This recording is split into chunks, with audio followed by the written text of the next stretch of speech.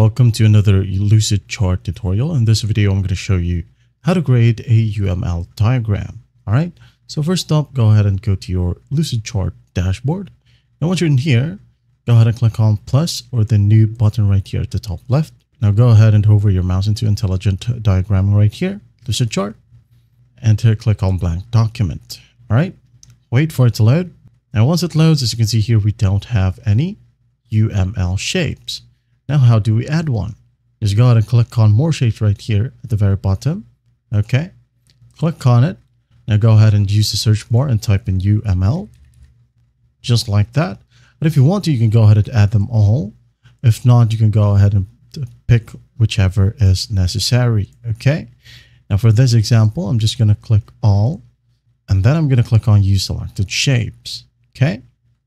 Now, as you can see here in the left panel, we have the UML use case, state and activity right here, a sequence, component, and entity relationship. Now that you have these shapes right here, or UML shapes, you can just go ahead and drag and drop. Okay. Now, for example, this one right here, I'm just going to drag it like so. I'm going to name it maybe a editor. Okay. Next step would be to add a class. Okay. Drag and drop. Maybe in here. Okay. I'm going to rename the class maybe topics. Just like that. Now, if you wanted to add in some lines, go ahead and click on a shape. All right. Then use these outer points to draw a line. For example, below right here, I'm just going to drag it like so. And here you can go ahead and add in some multiplicities or reverse the line direction. Okay. Because here the line is going to the topics. If you want to reverse it, go ahead and click on this button. And as you can see here, it's been reversed. Now, when you click on the line in here and maybe add multiplicities. Now here, for example, there is only one editor. I'm going to zoom in. All right, one. And maybe the list of topics right here would be 0 to maybe 3. All right, just like that. Just hit on enter. And once done, you can go ahead and add in some more. For example, some UML use case right here, like the text. All right, maybe drag and drop the text in this line.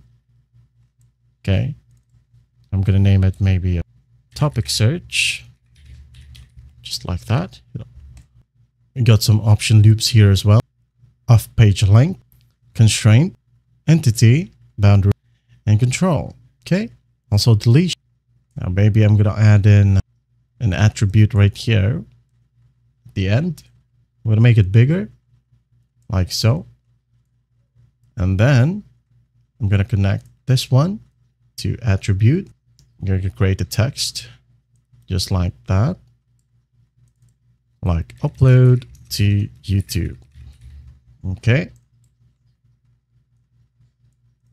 If you want to, you can go ahead and add in some image if you want. If not, you can just go ahead and use these shapes right here. For example, a play button.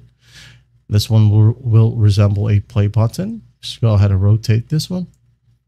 Just like that. Okay. Move it besides YouTube. And I'm going to make the color red. Just like that. Okay. That's basically how you create a UML diagram in Lucidchart. Well, I hope this video helps, and I'll see you in the next one.